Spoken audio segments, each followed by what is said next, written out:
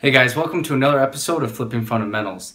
So a question I get often is where to buy.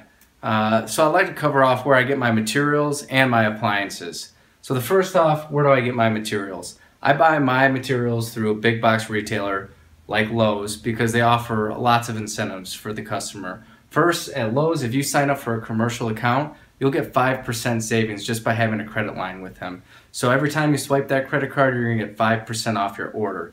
Additionally, they offer QSP pricing, which is if you're gonna spend over $2,500 in their store, they're gonna go back and get you wholesale pricing. So how that works is you're gonna go through Lowe's, figure out all the items you need for that project. You're gonna itemize that out. You're gonna send that spreadsheet or document to commercial sales in Lowe's. They're gonna go back and get the best pricing possible. It tends to be about 15% savings across the whole order. So it's a great savings program.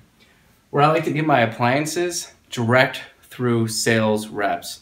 So Whirlpool is where I get my appliances from. I have an account rep that works for Whirlpool in sales, and he provides me friends and family links and discounts to get the items direct from the manufacturer. Okay, you're gonna save a lot of money, you're gonna save time, it's gonna drop ship right to the project, and you'll be ready to rock and roll.